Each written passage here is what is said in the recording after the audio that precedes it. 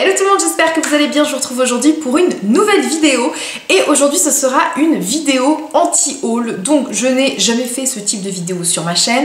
Je l'ai vu un petit peu sur d'autres chaînes et je trouvais ça plutôt intéressant en fait. L'autre jour j'étais en train de regarder les nouveautés sur le site de chez Sephora. Et puis en fait ça m'a donné l'idée de faire aussi ce type de vidéo parce qu'il y avait des produits que je voyais en nouveauté et que je me disais non ça m'intéresse pas, ça m'intéresse pas parce que pour telle raison ou telle autre raison. Et je me disais que ça pourrait être intéressant de vous partager tout ça. Donc en aucun cas c'est une vidéo pour dénigrer un produit, je ne remets absolument pas en cause la qualité de ces produits, c'est juste que ce sont des produits qui ne me correspondent pas ou qui ne me bottent pas, qui me donnent pas envie ou qui ne seraient pas adapté à mon style ou à mes façons de me maquiller par exemple. Donc voilà, ce n'est pas du tout un jugement sur le produit en lui-même, c'est juste pour vous dire ce que je n'achèterai pas parce que ça ne me correspond pas.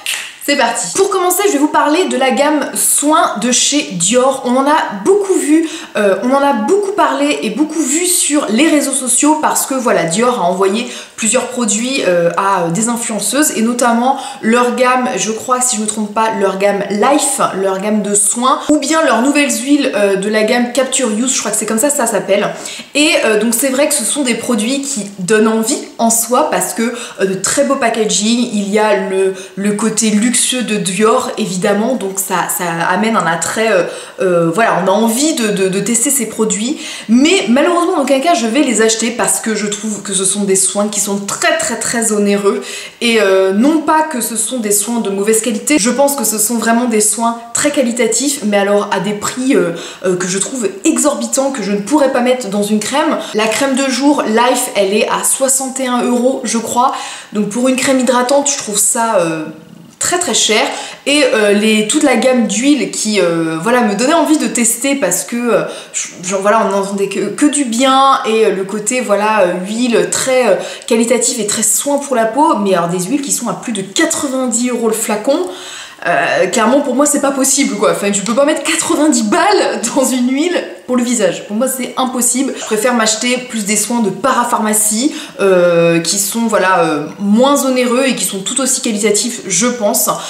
Donc voilà pourquoi je n'achèterai je pense pas les soins de chez Dior. On continue avec une gamme de chez Too Faced, une nouvelle gamme qui ne me donne absolument pas envie de l'acheter. C'est leur nouvelle collection, je crois qu'elle est dans le thème licorne, arc-en-ciel, enfin voilà, moi voilà, ça c'est pas du tout mon truc. Alors les packaging effectivement c'est très mignon mais je trouve ça très enfantin, voilà, et je ne me vois pas me maquiller avec ce genre de produit, tout simplement le côté voilà holographique, le bronzer avec la licorne ou l'highlighter aux couleurs de l'arc-en-ciel.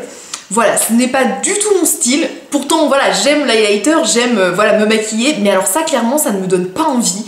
Comme je vous disais, je trouve ça fait très enfant, mais voilà, moi, ça ne me branche absolument pas ce type de maquillage. Je préfère toutes les gammes plutôt neutres et nude de chez Too Faced. D'ailleurs, ils vont, je crois, si je me trompe pas, dans le mois prochain ou dans 2 mois, je ne sais plus, ressortir leur gamme un peu couleur naturelle, couleur nude. Ça me plaît beaucoup mieux avec des bronzers, des rouges à lèvres, des palettes qui ont été repensées. Ça par contre cette gamme, voilà, cette collection m'attire beaucoup plus. Mais alors la collection licorne, arc-en-ciel, pas du tout, je ne me revois pas du tout dans ce type de collection. Mais ça, non, je passe mon tour sur ça. Une nouveauté de chez Sephora qui ne m'attire pas, ce sont les nouveaux masques tissus, notamment il y en a au senteur ananas, papaye, je crois qu'il y a aussi plus pour le côté, pour les yeux, pour les lèvres, etc. Alors, non pas que ce soit l'odeur de cette collection, par exemple, qui me dérange, c'est que les masques tissus, en fait, c'est quelque chose que je n'aime pas, qui ne m'attire pas. Pour autant, on en parle et on en parle énormément sur les réseaux sociaux ou sur YouTube et c'est vrai que moi c'est des types de masques qui ne m'attirent pas vraiment. Ce côté voilà de se mettre un truc un petit peu luisant en fait, un petit peu gluant, je sais pas, sur le visage avec un tissu, ça j'aime pas. Je préfère vraiment les côtés masques qu'on applique avec le pinceau, je trouve ça nettement plus agréable et c'est surtout j'ai l'impression que c'est plus efficace. Alors je me trompe peut-être, mais c'est vrai que le côté tissu, bah, j'ai l'impression qu'en fait ça reste en surface de la peau. Voilà, j'ai l'impression que c'est pas que ce soit pas très efficace comme type de produit, je peux me tromper, mais moi voilà, je préfère voir la texture des produits, sentir la fraîcheur des produits sur mon visage, plutôt qu'un espèce de tissu là avec qui vous donne une tête de film d'horreur, je trouve. Franchement, en plus c'est très moche en plus. Donc voilà, les masques tissus sur le visage, voilà, je suis pas fan. Et donc voilà, la nouvelle collection je pense de Sephora d'été là sur les masques tissus, je pense que je craquerai pas. 2 palettes de chez Too Faced. Non, ce n'est pas la fête à Too Faced, vraiment, pourtant j'aime beaucoup leurs produits. Mais alors ils ont sorti 2 palettes pareil, qui ne m'attirent absolument pas. Ces 2 palettes, c'est la Chocolate Gold et la White Chocolate Bar. Dans la collection Chocolate Gold, j'ai acheté le bronzer qui me plaît énormément. Je l'aime. Voilà, je l'aime bien, j'aime beaucoup son rendu, ce côté lumineux, ce côté glowy, ce côté gold, vraiment très bien et je pense qu'il va être encore top pour l'été. Mais c'est vrai que cette palette, par contre, je sais pas, il y a des couleurs qui ne me plaisent pas. On a du vert émeraude, on a du rose flashy. Pour moi, c'est des couleurs qui ne vont pas ensemble, qui ne s'adaptent pas. Et c'est vrai que voilà, je me dis acheter une palette pour avoir peut-être que 1 ou 2 couleurs qui pourraient me plaire. Voilà, là je me suis mis le visuel pour vraiment bien la détailler et c'est vrai que voilà, il y a du vert, il y a du rose, il y a du gris argenté, il y a du or, mais un or un peu bronze. Voilà, par exemple cette association de couleurs, je ne vois pas comment la faire sur mes yeux. Moi j'aime bien les couleurs neutres et les couleurs nude. Donc il y a une partie qui est plutôt pas mal, hein. Je vois un caramel là, un autre marron brique, qui est un petit peu, comment dire, or, très joli, mais voilà, 4 couleurs sur une palette. Voilà, donc en fait, si vous voulez, je trouve que là, depuis 1 ou 2 palettes là, qui sortent de chez Too Faced, je comprends pas leur association de couleurs, en fait. Les chocolate bars, voilà, je les adore. J'ai la chocolate bonbon qui me plaît aussi énormément. Il y a plein de palettes de chez Too Faced dans les neutres qui me plaisent, mais là, quand ils commencent à faire des trucs un peu extravagants, bon, voilà. Pareil pour la white chocolate. Alors elle est fade. Je la trouve fade. Il y a du vert. Alors il y a un vert mat, voilà. Il y a un lavande, un vert et un lavande. Mais voilà, c'est pareil. Il y a il y a une couleur corail. Il y a un noir. Il y a quelques marrons. Voilà. En fait, je ne comprends pas cette association de couleurs. Donc voilà, c'est pour ça que ce type de palette, je vais pas les acheter parce que toutes les couleurs ne me plaisent pas. Une autre palette, c'est une palette de chez Huda Beauty. Elle a sorti des petites palettes de 9 fards, donc très sympa, je trouve qu'elles sont petites. Il y a les essentiels, mais alors quand on va du côté nude, parce qu'il y en a très colorés, mais alors trop colorés, hein, qui tournent autour d'un rose bonbon avec du jaune, avec du bleu turquoise, du bleu. Mais quand voulez-vous qu'on se maquille avec ça? Si vous mettez en association ça avec la collection de chez Too Faced là, de licorne, alors c'est bon quoi, on est en garderie, on est au centre de loisirs pour enfants de moins de 3 ans. Pareil, ça, peut-être que pour des maquillages ou des make-up artistes, pour faire du maquillage artistique, voilà, pour des magazines, oui, mais pour tous les jours, non. En tant que femme classique, lambda, qui va travailler à l'hôpital, d'autant plus, on veut quelque chose, un maquillage qui soit léger, naturel, avec du neutre. Alors après, on peut forcer sur certains tons, mais du rose, du vert émeraude, du turquoise.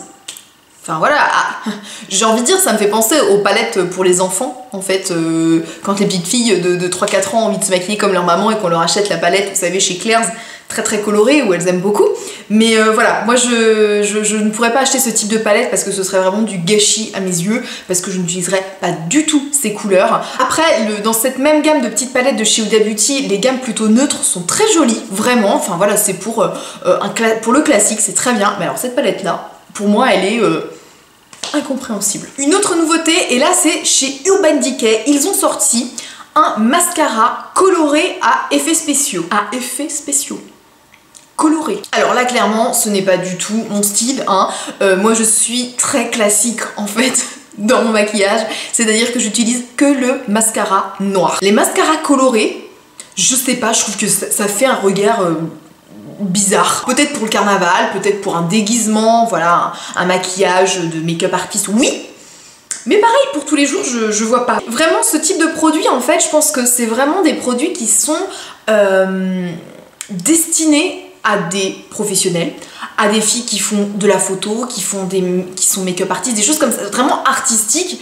Mais pour la vente courante, eh bah ouais, moi ça me... j'irai pas acheter ça. Je ne me vois pas avec un mascara vert. Vous me voyez en salle d'accouchement avec les cils verts ou les cils roses. Je pense que mes patientes seraient un petit peu désorientées. Donc voilà, j'ai fait le tour de ces petits produits que j'ai trouvés dans les nouveautés de chez Sephora et que j'avais envie de vous parler pour vous dire qu'en fait je ne les achèterai pas. N'hésitez pas à me dire si vous aussi il y a des nouveautés ou des produits dont on vous parle énormément, que vous les voyez énormément sur YouTube ou sur les réseaux sociaux et qui ne vous attirent pas du tout. Et voilà, expliquez-moi tout ça en commentaire. En tout cas, si cette vidéo vous a plu, n'hésitez pas à la liker et puis comme ça peut-être que je vous en referai au cours de l'année, au fur et à mesure des nouveautés qui sortent, vous dire si oui ou non ça m'intéresse, si oui ou non j'achète ces produits ou pas. On se retrouve la semaine prochaine pour une nouvelle vidéo, je vous envoie plein de bisous et on se dit à vendredi prochain. Bye bye.